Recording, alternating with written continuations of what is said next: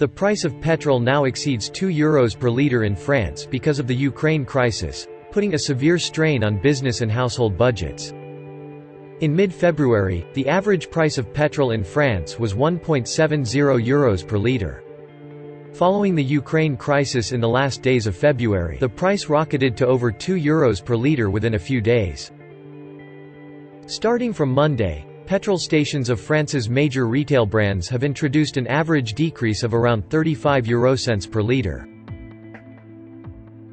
The French Prime Minister has also said that from April 1, all French citizens who use petrol will be reimbursed 15 eurocents per litre, which will be in effect for 4 months. According to the Bank of France, the annual inflation rate in the country is expected to reach 3.7% this year.